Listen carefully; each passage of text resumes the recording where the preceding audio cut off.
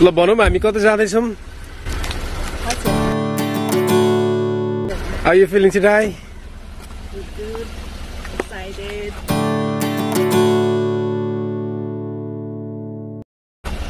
उहाँ चाहिँ हाम्रो स्पेसल मान्छे आज होइन हामी टुरभरिकै स्पेसल गेस्ट हुनुहुन्छ उहाँ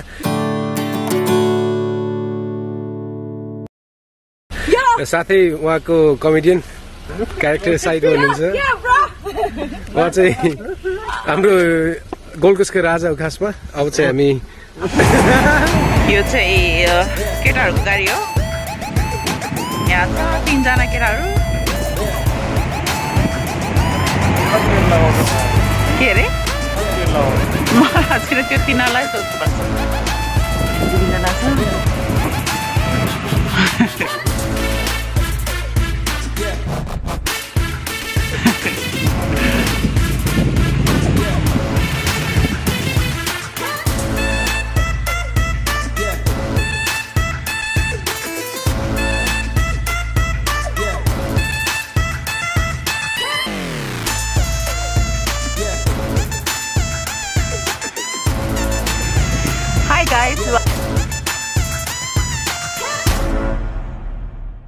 Welcome back to Nepalimamu's vlog. अनि आज चाहिँ हामी short trip को लागि गएको छ. So हामी since we are 2 days off from work, so we have decided to go on a short trip to Launceston. So हामी अहिले first trip मा हाम्रो यता Launceston Distillery मा हामी यता wine कसरी बनाउँछ भनेर हामी हेर्न आएको छ. So come along, I will show you. This building, back when it was built in 1930, so it was pretty old. But back then, planes were a lot smaller, and they took a lot less people. So back then, that meant that you didn't need a waiting lounge for 500 people. So by having a space like this, we could have people come through and then go into their flights as they needed to at the time, because flights just departed all the time. So we've been going since 1930, and this space has been getting used. It's been a distillery for the last 10 years. So that's back in '54 when the Queen visited. So she was a lot younger then, and Philip looked a lot more alive than what he does now. And that's our building in the background, looking a lot newer than what she does now as well. The building still looks the same. Yeah, for the most part. Not too much stuff changes in Tassie. You'll see as you go around to various towns that some buildings look pretty new but still.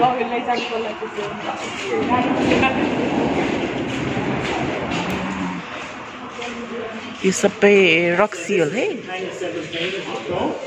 So this is the first building ever built for any type of aeroplane transportation in Tasmania, back in 1930, like I said. It's pretty old, but we don't need to jazz it up. It has everything that we need to make it, which is a roof. And because we're next to the airport, whenever we need to get stuff to do in Ontario, plane lanes out there, and we put it right there. So from that side, it's pretty handy for us to be able to make this.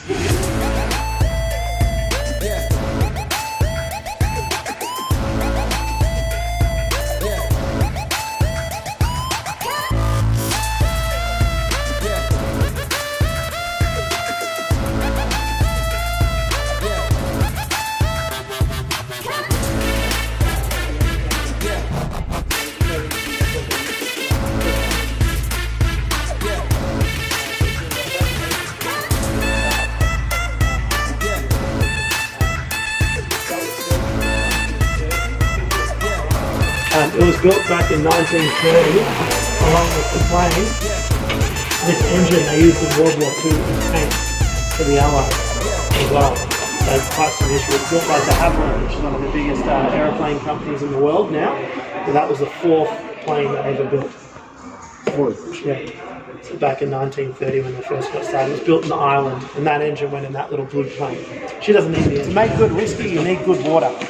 Water? So yeah, so all our water comes out of the south-west river.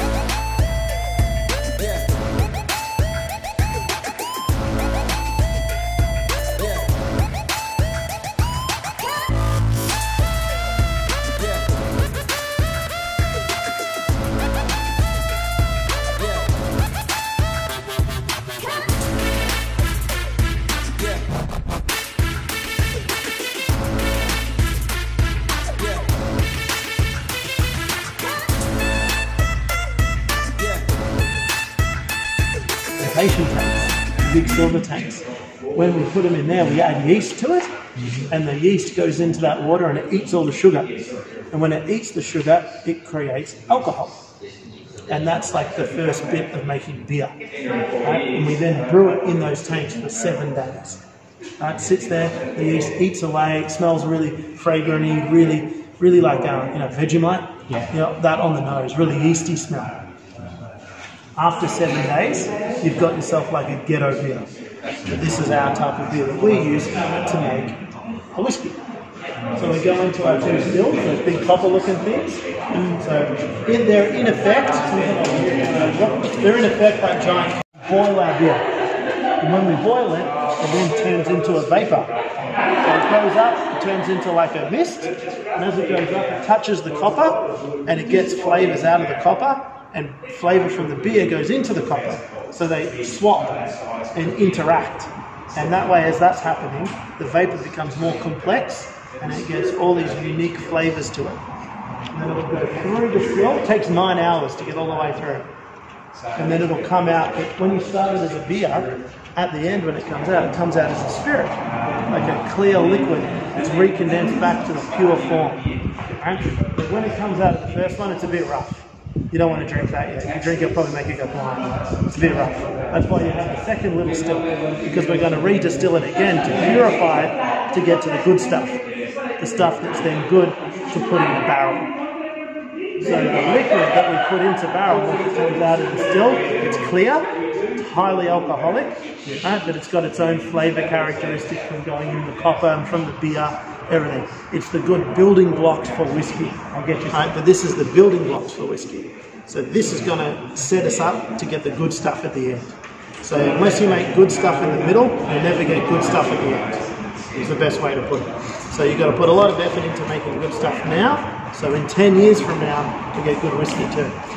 It's all about waiting. So you'll find when you give it a smell, I wouldn't suggest drinking it.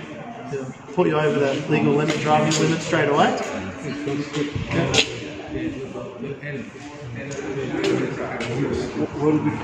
It's then going to work with the wood for years.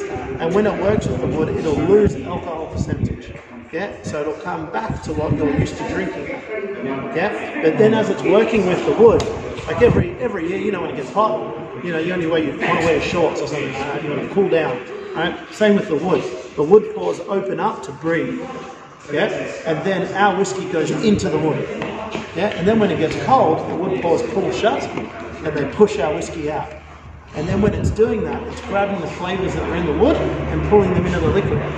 Yeah? And all our barrels that are there have all held different flavours beforehand. Maybe some of those barrels used to hold bourbon, some of them used to hold port, some used to hold sherry, all manner of different things from all over the world. We want barrels that have held things before because we want those flavours from what was in there previously to come into our liquid. So that's what, together with the wood, creates that flavour of whiskey.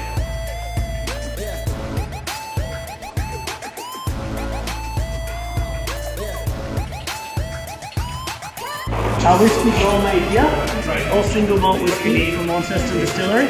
First one we'll try, it's on Launceston Distillery single malt bourbon cask maturity. Everything in this bottle was aged in old bourbon barrels. Alright, so we'll try some of this.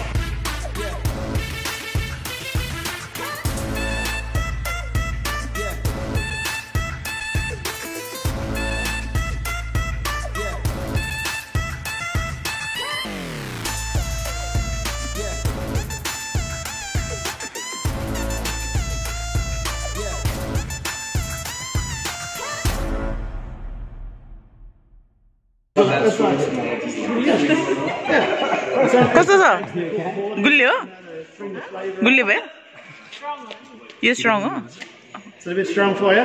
Yeah, 46%.